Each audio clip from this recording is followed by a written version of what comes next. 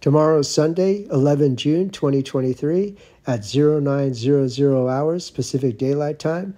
I will be participating in my first communications mission for 2023.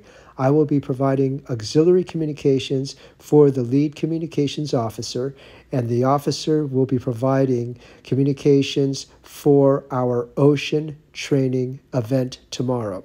The transceivers that I will be taking with me for this event is my Motorola XPR 5550 VHF transceiver, my Motorola XPR 5550 UHF transceiver, range 460 to 470 megahertz.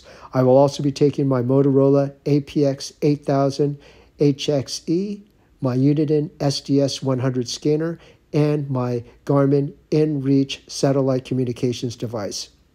Everything fits perfectly well into my Pelican case, which also has battery power and solar power. I fashioned this setup so that I can operate my communications activities directly from the case. I don't have to unpack or pack or anything like that. I did this so that way if the commander says we got to go, all I need to do is shut the lid down and I'm ready to go.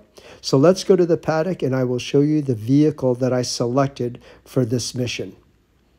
I selected the Audi, and I selected this particular vehicle out of the other vehicles that I have because it's all terrain. So in the event the commander says we have to go to the shoreline, the sandy shoreline, the beach area, or rocky mountain areas, or snow and mud, whatever, it's all terrain, this vehicle can handle that.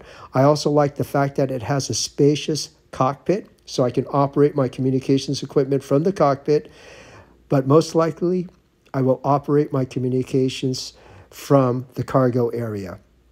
The cargo area has its own electrical system. It's also very spacious. It provides good shade for the equipment and also gives me enough room for me to use the equipment as well as take notes and do whatever else I need to do for this particular mission. I'm really excited about working this mission tomorrow. I like working out in the ocean. I like working with communications equipment, and I like providing all the support I possibly can to help the U.S. Coast Guard and the U.S. Coast Guard Auxiliary.